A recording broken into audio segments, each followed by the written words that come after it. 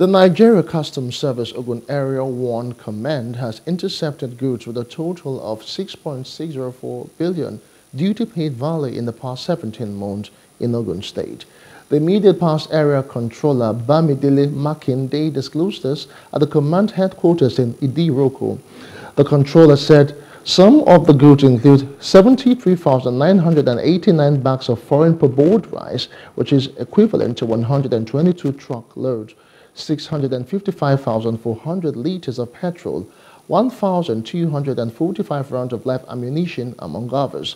Makinde officially handed over to the new controller, Ahmadu Bello Shaib, following his redeployment to Abuja.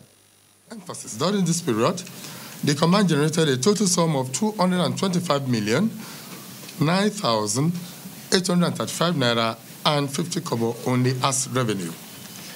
Interestingly, out of the 2023 revenue figure of 136,532,168 naira 22 kobo only set for the command for the year 2023, we have generated the sum of 127,122,058 naira only, which is about 91% of the budget of the target. 3 months and some days to the end of the year.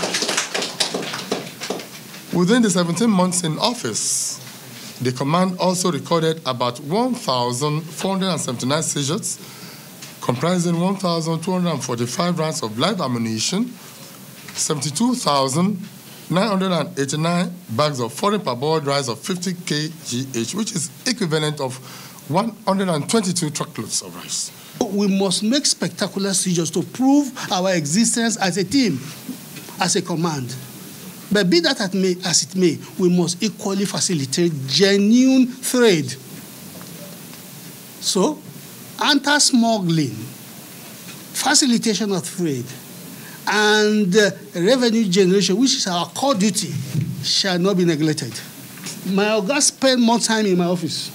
We discuss, we synergize, we propose. At the end of the day, we are still together. So all I'm saying in essence is that there is no vacuum in administration. On his part, the new area controller vowed to sustain and improve on the achievement recorded under Makinde's watch.